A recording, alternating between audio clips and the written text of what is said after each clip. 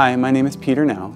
I'm a surgeon here at the University of Iowa Hospitals and Clinics, and I'd like to talk to you a little bit today about GERD, or Gastroesophageal Reflux Disease.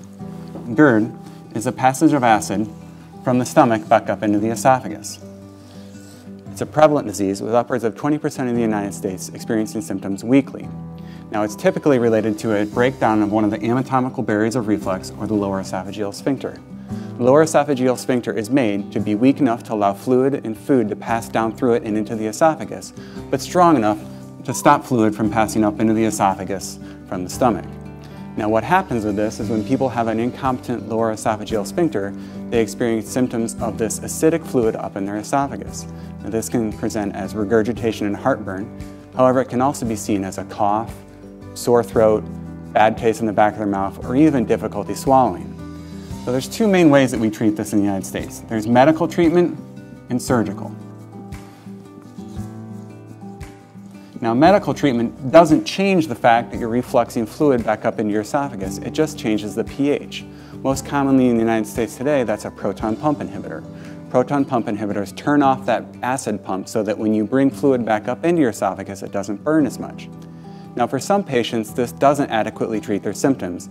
They can either continue to have regurgitation or their acid levels just aren't suppressed enough to treat that. In those cases, we can consider surgery. Now, the most common surgery that's done today is the Nissen fundoplication. Now, this is a laparoscopic surgery where we take the top part of the stomach and we wrap it around the esophagus to recreate that lower esophageal sphincter.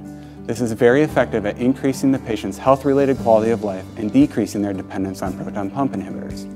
For some patients, there's another option, and this option is the Lynx. This is a new product that's been produced and done approximately 4,500 times in the world. Now, what that is it's a ring of beads that we wrap around that lower esophageal sphincter, again, to recreate that valve. This, again, is very effective at getting patients off of their medications and improving their health-related quality of life. It also has some of the benefits of decreasing the side effects we can see with the Nissen, which can include a bloating sensation and an inability to belch and vomit.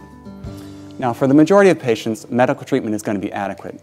Their symptoms are going to be controlled and they're going to be able to go on with their daily life with good resolution of their GERD symptom. However, there are going to be those instances where patients have persistent regurgitation or their acid levels just aren't suppressed adequately to go on with medical care. In those cases, surgery is a great option.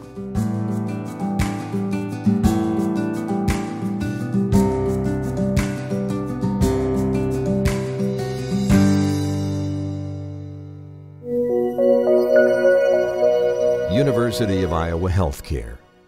Changing medicine, changing lives.